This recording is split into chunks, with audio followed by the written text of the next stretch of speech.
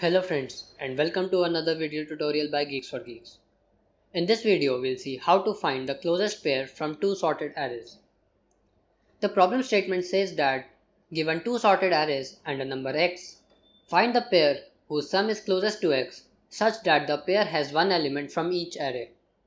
In other words, we are given two arrays AR1 and AR2 and a number x.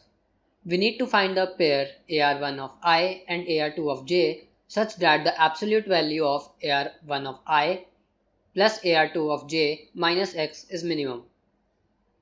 The example will help you understand better. We are given these two arrays and x is 32.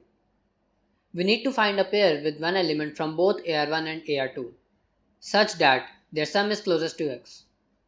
Now, if we pick 1 from AR1 and 30 from AR2, their sum is 31, which is the closest to 32.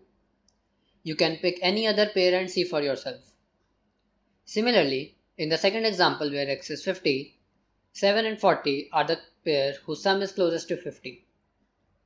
Let's look at our first solution, which is a much simpler approach. Use two loops. The outer loop iterates over all elements of first array and the inner loop iterates over elements in the second array.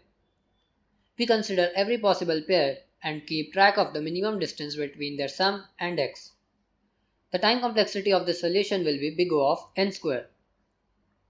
Solution 2 is more optimal. The idea is to start from the left side of one array and the right side of another. We'll use the algorithm below. We keep a variable diff to store the minimum difference between the sum and x. Initially, diff will be infinite. We initialize L to the beginning of AR1, that is L equal to 0, and R at the end of second array, that is R equal to n minus 1. Note that m and n are the sizes of the two arrays AR1 and AR2 respectively. Now, loop while L is less than the size of array 1 and R hasn't reached the beginning of array 2. We see if the difference between the sum of two elements and the x is less than the current value of diff, then we update diff. Result stores the pair which has the sum closest to x. Basically, we need to keep storing the minimum difference in D. Now, check if the sum of the two elements at Lth and Rth position was less than x. If so, then do L++. That is, move L to the next position of AR1, and in case the sum was more than x, then we do R minus minus.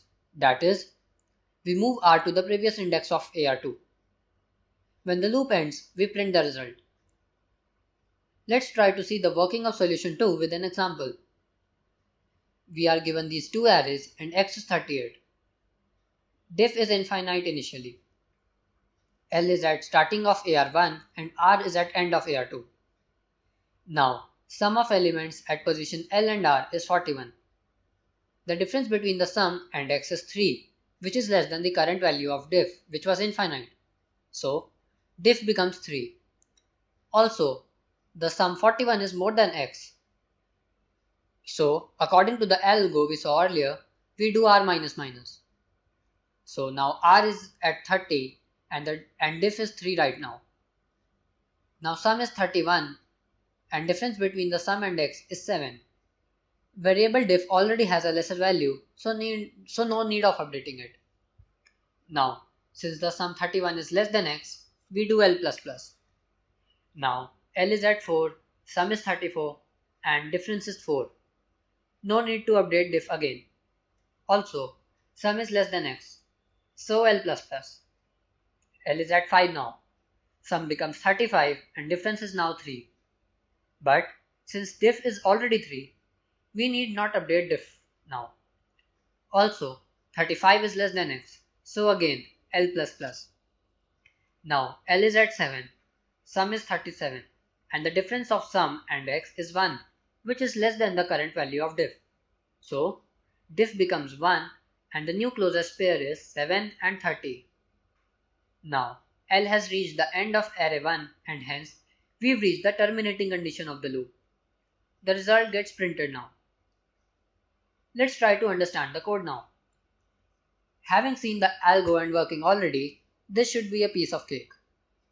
The two arrays are initialized here, and x stores the value to which we must find the pair with closest sum. Call the function printClosest. Def is infinite at the start. The two result variables will store the elements whose sum is closest to x. L and R are positioned at the beginning of AR1 and at the end of AR2 respectively. The loop runs while L is less than the size of array 1 and R hasn't reached the start of array 2. Now, we check if the difference between the sum and x is lower than the current minimum difference. If so, we update diff and store the pair in result variables. Now, we check if the sum was more than x, we do r minus minus, and L plus plus otherwise, as explained earlier. The pair with the minimum difference gets printed at the end. The time complexity of the solution is big O of n, since we found the closest pair in a single pass. Thank you for watching the video. Please leave us your comments.